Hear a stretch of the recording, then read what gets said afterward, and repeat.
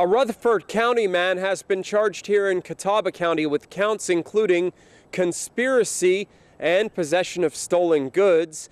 He was arrested last week and remained in jail as of earlier today.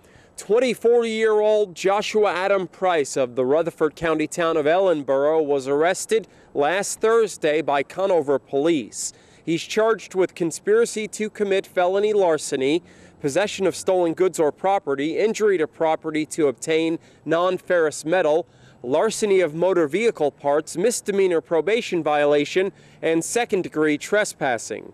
Price is also charged with 11 counts of failure to appear on various highway violation infractions. Price was incarcerated in the Catawba County Detention Facility under $20,000 bond. District court appearances were scheduled yesterday and today, along with May 16th, May 20th, and June 6th.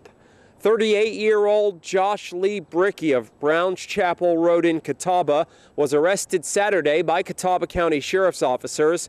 He's charged with felony possession of Schedule I controlled substance, possession of drug paraphernalia, and failure to appear in court on account of possession of drug paraphernalia. Brickey was incarcerated in the Catawba County Detention Facility following the arrest under $6,000 bond. He remained in jail as of earlier today. District court dates are scheduled for May 26th and June 9th. The next suspect is a Newton woman who is charged with having drugs at a jail.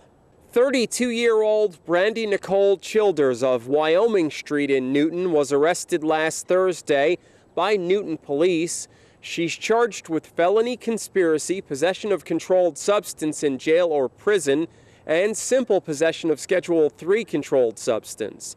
Childers was incarcerated in the Catawba County Detention Facility under $2,500 bond. She's no longer listed as an inmate. A district court date was scheduled yesterday. 27-year-old Ashley Marie Hullett of Helton Road in Granite Falls was arrested yesterday by Hickory police. She's charged with felony possession of Schedule II controlled substance. Hullett was jailed in the Catawba County Detention Facility following the arrest under a $1,000 bond and remained in jail as of earlier today. A district court date is set for May 30th. Reporting from Catawba County, I'm Rob Eastwood, WHKY-TV News.